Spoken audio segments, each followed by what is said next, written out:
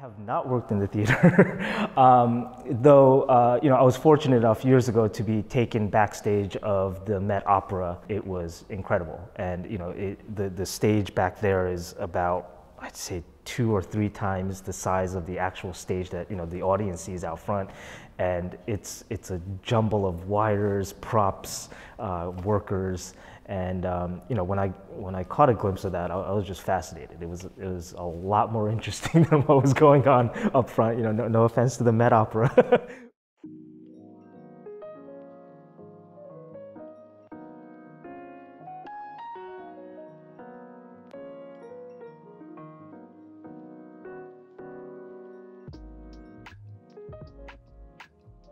Hello, my name is Kenichi Hoshine. This is my solo show at Hollis Taggart titled The Magician and the Thief. Theater and movie sets in particular, everything it's about the artifice, or it's about trying to project something that's not real, or something that's fabricated, and make it into something real so that the audience believes in it. And a lot of times I feel like paintings are that way. Of course the mediums are completely different, and we don't have to work with like a whole crew, but I think as of late I've been piecing together all my paintings in kind of that manner.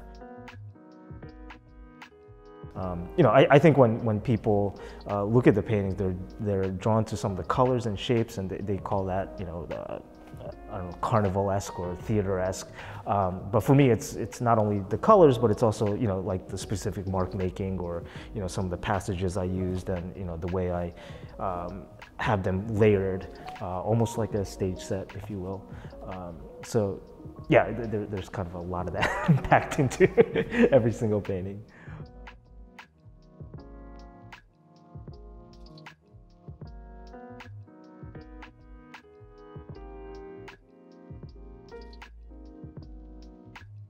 When I started working on these paintings, I was looking at a lot of medieval imagery. They came from manuscripts, I guess etchings.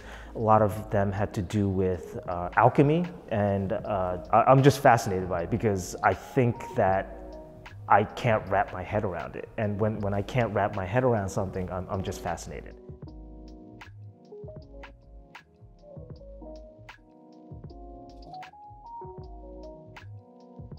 Can I spin? Yeah, spin around, just stare at the bear. I was trying not to because I didn't want to be like so obvious as to what